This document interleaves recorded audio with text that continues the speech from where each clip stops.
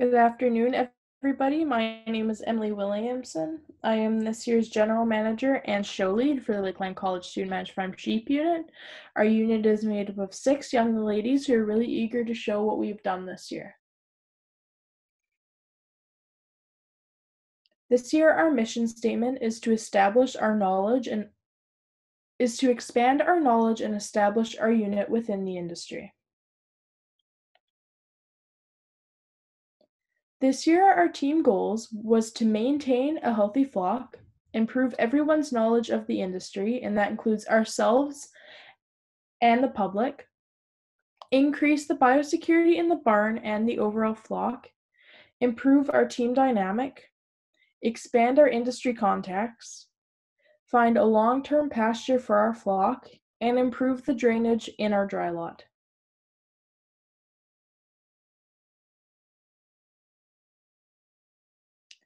These were our recommendations from last year's team. To sell and buy at Agribition, we did sell one of our purebred Canadian Arcot ram lambs. We didn't buy anything though, as we were looking for a purebred Canadian Arcot ram and we were the only ones selling one. Feed the show sheep earlier. We didn't do this because we felt that our show sheep were already at the condition that we wanted them at, but we did keep them on a higher ration of grain as the rest of the flock's grain ration went down. Put the ewe lambs out on pasture over the summer. Our whole flock was able to graze on pasture majority of the summer until later when they had to be moved to the dry lot. And then bring last year's ewe lambs into the mature class at Agribition. We didn't do this as we didn't feel that the ewe lambs from last year were a good representation of our mature flock here at Lakeland. These are our recommendations for next year's team. We recommend that they flush the ewe lambs early to get a full flush in, as we weren't able to do that, but you'll see later in the presentation it did cause our lambing percentage to be lower than normal. Continue to breed earlier, as your lambs will hit the right weight at the peak of the market. Continue more private sales, as you do get higher prices and you get higher interest, as well as we all get more industry contacts. Keep the ewe lambs separate from the matures during lambing. Ewe lambs we find tend to have more problems during lambing as it's their first time, and we like to keep them separate and closer to the barn if any of these problems occur. Increase biosecurity in the barn and the overall flock. Because of the new bison unit coming to Lakeland, we want to start increasing the biosecurity for the safety of our flock anyway, but also so it's not as big of a change when that time comes. And ensure that the lactation hay is bought after sample tests are reviewed, as you'll see later that our lactation hay was bought before the samples were tested and the hay wasn't up to standards. Now for our SWOT analysis. For our strengths, we all have a passion for agriculture, a dedication to the unit, and we all have an experience with a variety of different types of livestock. For our weaknesses, we have a lack of pasture, we have a lack of biosecurity, but we are working on that. We have a lack of communication, which has improved closer to the end, and then COVID-19, as we are not able to work together as a team and we need to communicate fully online.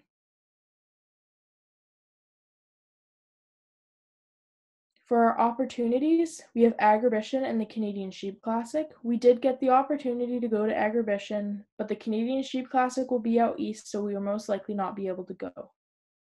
Purchasing new genetics for the flock. We did get the opportunity to buy a new ram, which you will see later in the presentation. We have high interest in our private sales, and we had many people already asking about our lambs before our lambing season even started. And then the Advantage Breeder Sale on July 4th, where we will be selling some of our stock. Now for threats, we have the North American Lamb Company. This just remains a threat as it is still a new entity in the industry and we are not sure how it will affect it. We have a drop in the lamb market. This was happening anyway and we were starting to have an increase, but because of COVID-19, there is more of a decrease. And because of COVID-19, as we can't do as many sales and we can't work with our flock as we would like to.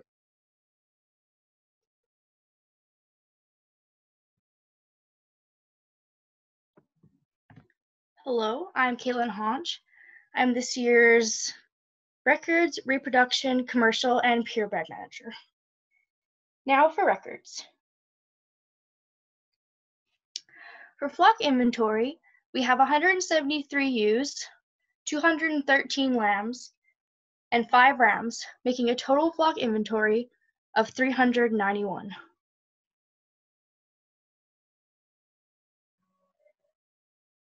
Now for our key performance indicators. We look at 4 sections: ewe to ram ratio, opens, lamb mortality, and lambing percentage. For ewe to ram ratio, the industry target is 1 to 50. The Lakeland goal is 1 to 44, and our Lakeland actual is 1 to 36. This is because we have sufficient ram power. For opens, the industry target is less than 2%. The Lakeland goal is 2%, and this year we had 15%. This was because of breeding 2 weeks earlier and no flush prior to breeding. For lambing mortality, the industry target is less than 11%, Lakeland goal is 7%, and our actual was 2.1%. For lambing percentage, the industry target is 180%, Lakeland goal is 180%, and our actual was 136%.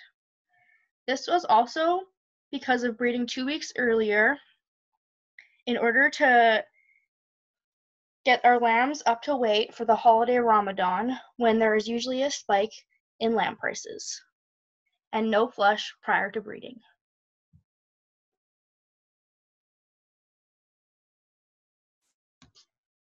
Now for purebred. This year we are very excited that we got the opportunity to buy a new ram. We purchased Medicine Ridge 514E. We are very excited for what he'll add to our flock and think he is a very good addition to Lakeland. We named him Eric.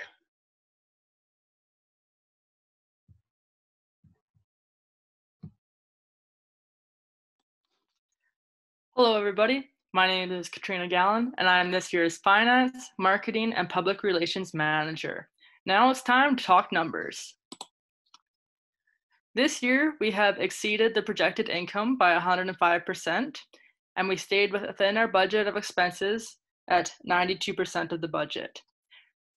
This is due to us finding an invoice for over $17,000 in April when we were reconciling inventory. We did not know about this receipt until April, and it was from June of 2019. This changed how we could have done things throughout the year, as we were so focused on trying to be reasonable with what we were doing. However, with COVID-19, this extra income will help in the future. The largest expense part of any operation is going to be the feed costs.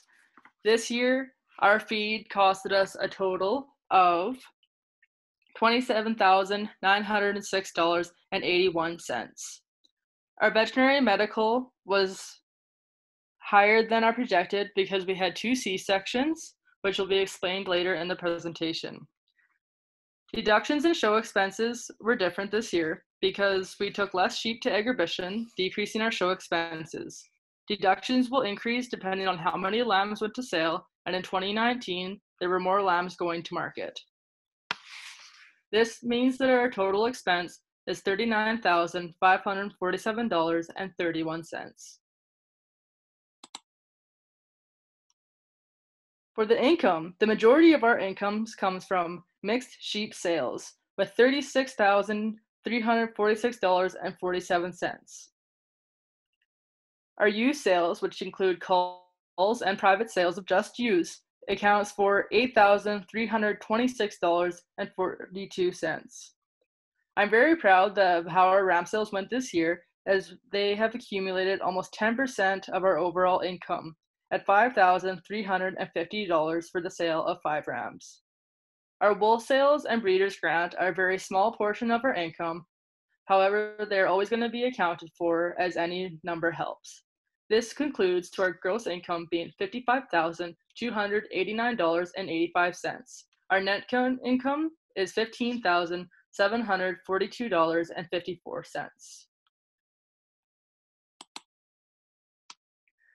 With our cost of production, we are very close to industry, with Lakeland being under industry, which is a good thing, meaning that we aren't overspending on the animals. We are currently at $199.44 per ewe per year, and industry is at $250.49 per ewe per year.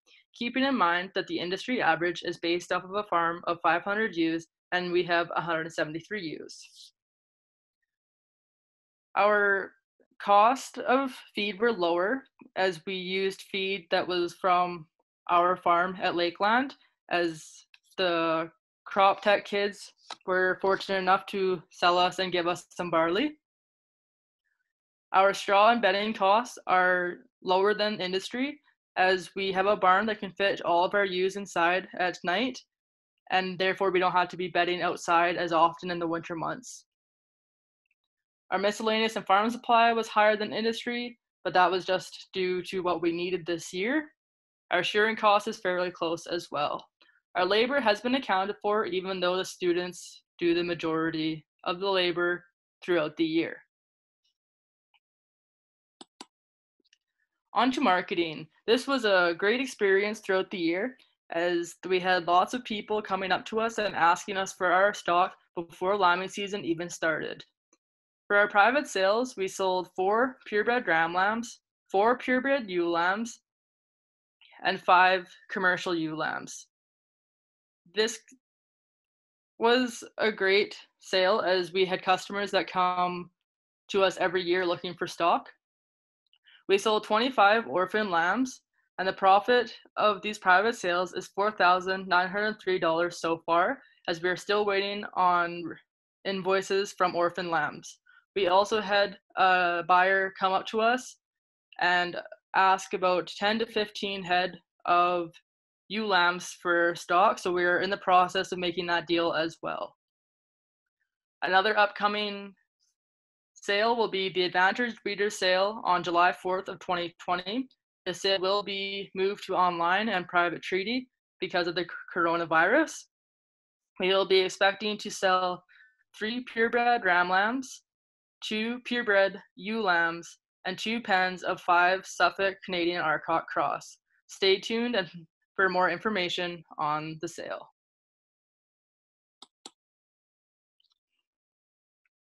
Our public relations page has a total of 403 page likes and 415 page followers. Our most reactions on a post is 115. Our top post was actually about the Advantage Breeders Sale, as I shared it to numerous groups on Facebook trying to get as many people interested as I could, with a total of 8,000 engagements. As a public relations manager, it is also our job to organize donations as well as clothing articles for the team. So we were very fortunate to receive a donation from Provost Pets and Livestock Supply, and that money went towards our jackets and embroidery.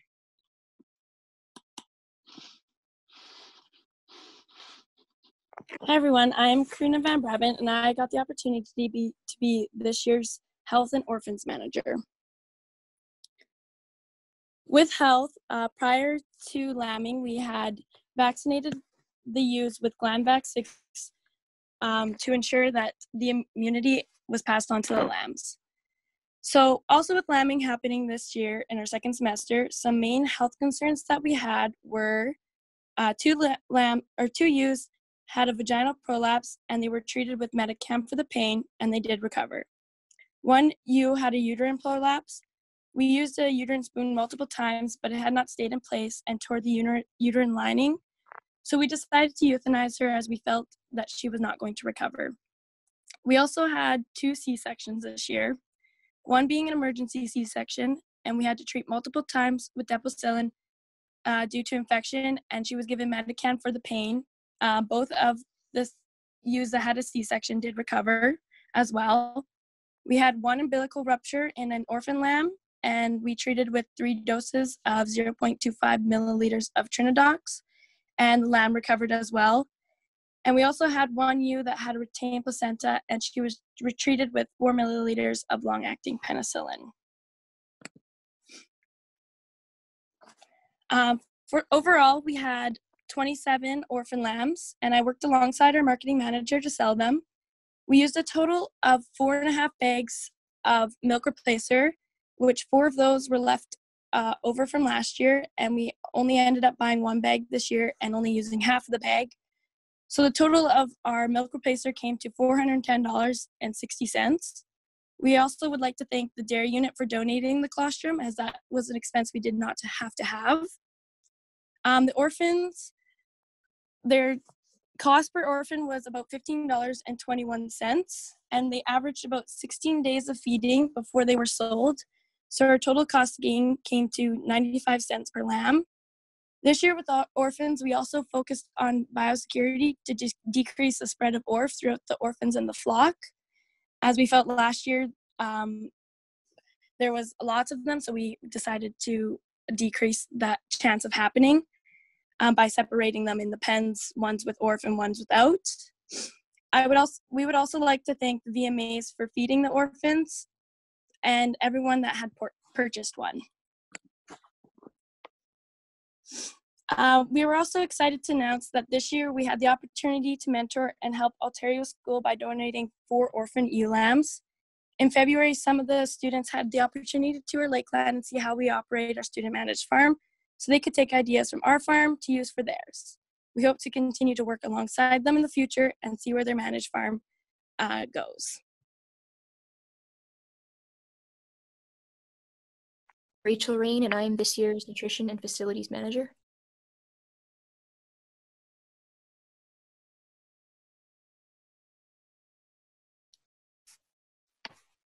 We like to use alfalfa mixed hay in our lactation ration, especially as it has excellent protein and calcium. Our gestation lactation hay is usually bought in bulk as it is shared with the horses and cows. This year, the hay had a net energy lactation of 0.02 lower than our regular hay, as well as lower total dietary nutrients. Due to this poor quality, we alternate our bale use and increase grain by 0.5 pounds per head per day to maintain acceptable performance. Although this hay was not ideal for high performance, it worked for our production cycle. Our ewes would take 151 days to lose half a body condition score on rations with the alfalfa hay mix. Our ewes' average body condition score prior to lambing was at 2.5 to 3, and post-lambing maintained their average body condition score of 2.5 to 3. I was unable to get weaning weights to compare to last year due to COVID-19. However, lamb performance appears average.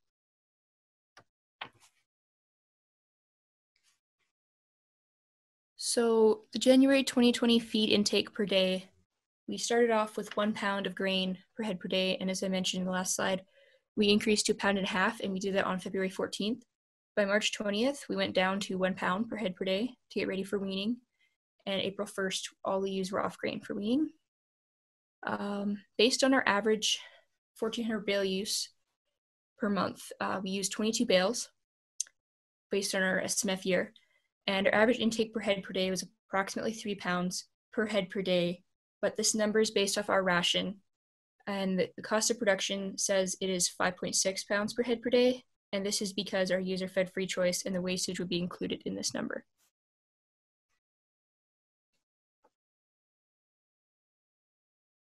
And now for facilities. So we currently have no repairs required at this time. We would like to install a gate across from Pen 2 North into the barn for convenience during lambing, and get new dividers for separating the lambing groups when the ewes are inside the barn for the night. The total cost of these two projects would be $250, as we would only need labor expenses because we have the materials.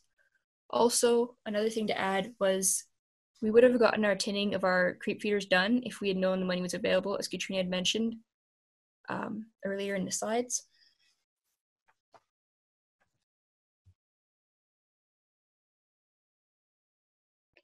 Hello, my name is Rebecca Harper-Scott, and I am this year's Range and Forage Manager as well as the Mixed Farm Manager. We will start off with Range and Forage. This semester, I took a proposal into Jeff and Josie about fencing LC11.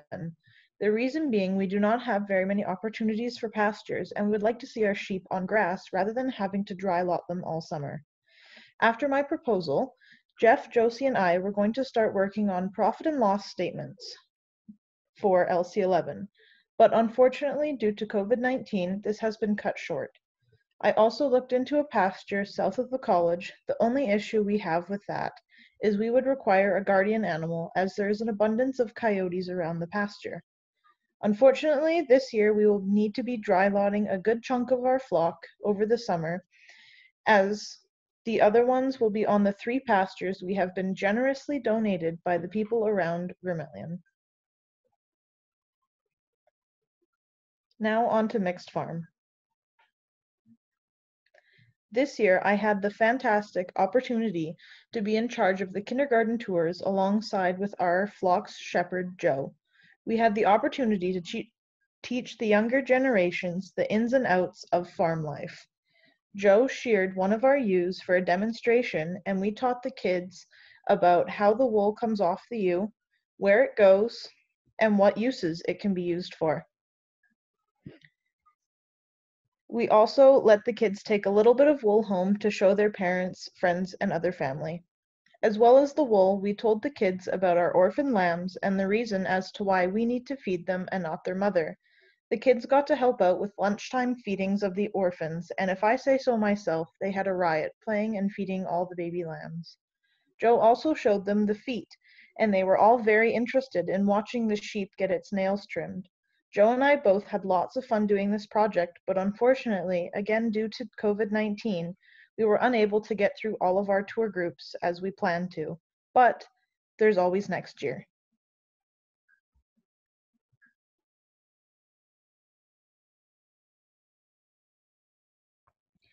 Thank you to everybody for listening to our presentation. We'd like to give a special thank you to New Holland for sponsoring the Student Managed Farm, Josie Van Lent and Jeff Brown, Carmen Zayak, our faculty advisor, Joe Dixon, our shepherd, and all of the farm staff that are taking care of the sheep while we can't be there.